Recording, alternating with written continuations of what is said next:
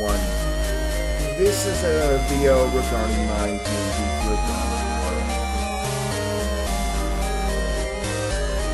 This is my farewells.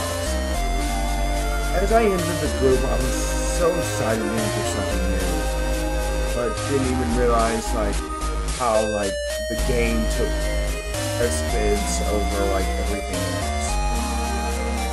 That was more important than my online career and I don't like that they have this mindset.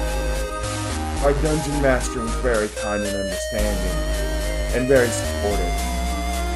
Joey was there for me as well. He's the other members in the group that got frustrated and angry.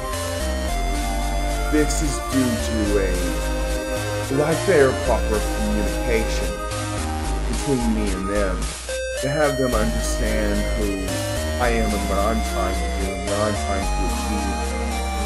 From behind the scenes, I do all this. Everything. From creating the VTubers, to the voice acting, to the scripting, to the video editing, to the voice editing, the background work, the recording, the streaming, so much more. Even keeping the stability of my Discord, even though it is a bit of a burden, protecting my image to all this, while also living my day-to-day life and trying to survive in the real world. This is my burden alone. I realize that now. In the long run, when it comes to VTC, don't expect anyone to save you and help you in this regard. Everyone's out looking for themselves. And I will admit, as a new VT in my first year, I did videos first, and then when he was streaming, maybe this wasn't the right course of action for my career, but I had no choice. My former living conditions kept me from obviously streaming in a positive light, while also having a very effective internet signal. All this is very important to me, and is to make it as a VT in the scene, while also trying to be able to grow as a person.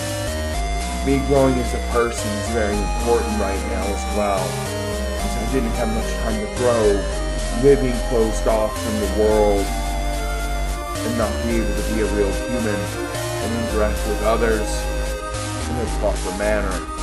This is also aspect of my upbringing in my former living situation.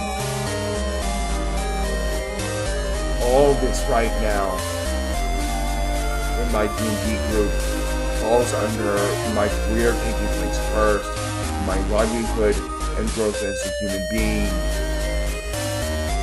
This takes place first before D&D. I wish they could understand that, but I don't think they want to.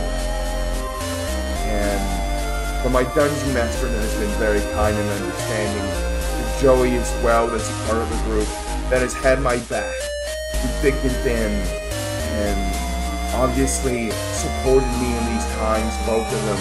The rest of the group really didn't understand anything I was doing and trying to achieve.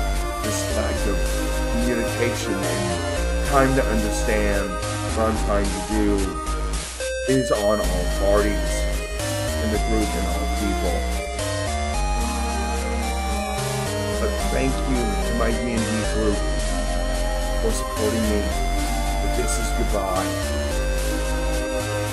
The warrior known as Commander Devin Lionheart will never be able to redeem his dead wife in battle.